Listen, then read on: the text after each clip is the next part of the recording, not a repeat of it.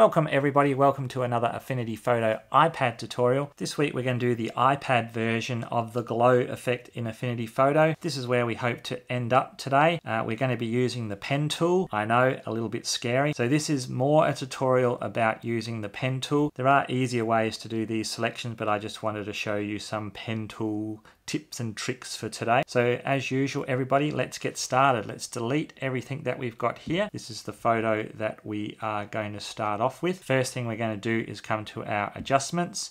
We are looking for brightness and contrast, and we're going to take the brightness all the way down and the contrast all the way down as well to 100%. The next one we're going to do is still on the adjustment layers, and we're going to add a HSL adjustment, and that's this one here. We're going to take the range of the hue all the way down until we get this blue effect. We're going to take the saturation down, and we're also going to take the luminous down a little bit. So I've got about -179 on the hue, -75 on the saturation, and -35 on the luminance. Okay, one more adjustment, and that's going to be the levels, and just a very slight one. We're just going to take those blacks down to about 6% there. Back to our layers, we're going to click on the background layer here up to the 3 dots in the left hand corner here, and we're going to duplicate that layer, and then we're going to drag that layer all the way up to the top. Okay, so here is when we're going to start using the pen tool. Here we go. So select the pen tool. We're looking in the mode here for smart mode, and we want about 1 pixel width here. Okay, there we go. Okay, so I'm going to take 2 fingers and I'm going to drag that out really big so I can get a really close look at the glasses. I'm going to start right up here next to the model's head, and I'm just going to start drawing around the glasses here,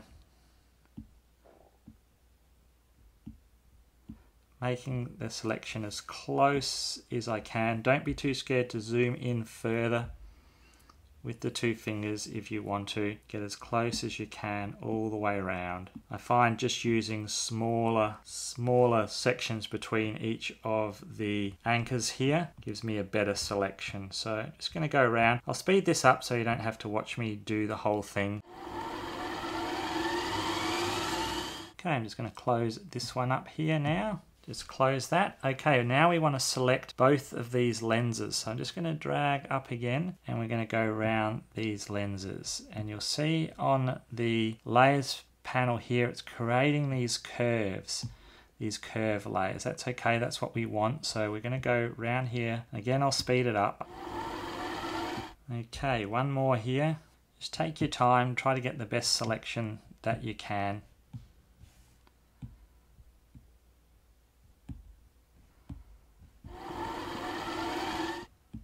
Okay, close this last one up. Just going to make it a little bit smaller so we can see. So you see we've got these 3 curves. We need to select all these curves. So we're going to select each one, and it's going to put a selection around here. Now we need to get all these sort of joined so it's one selection. So we're going to come over here to these 3 dots in the left hand corner, down here to geometry, and we're going to hit subtract. And then we can come down to the bottom here. It's just put 1 curve layer now on the layers palette. We can come down to here to our selection. We hit selection, it'll keep all those selections, the frames and the lenses. Fantastic. So up here, back here to our layers, we're going to hit the little plus symbol, and we're going to add a mask.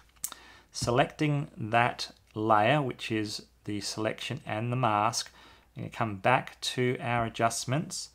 And what we're looking for now is invert. So we're just going to invert that. Gives us that nice sort of blue glow. So I'm just going to hold 1 finger on the iPad and deselect now, and then make that a little bit smaller. So one last little thing that we're going to do is back to the layers palette. We're going to hit the plus again, and we want a new pixel layer, and we want the pixel layer on top. So we're going to come over here to our brush tool, and on our brushes we want a nice soft brush, which is in basic, all the way down here, and just pick a nice soft brush. On our colors here, you can see I've already got the color selected, but to get that color we want this little eyedropper here. We want to drag it down onto the glasses, and then make sure we hit here to select that color. Okay, on our new pixel layer, first of all we're going to have maybe an opacity of about 50 and a flow of about 50, and a fairly big brush down here with the width.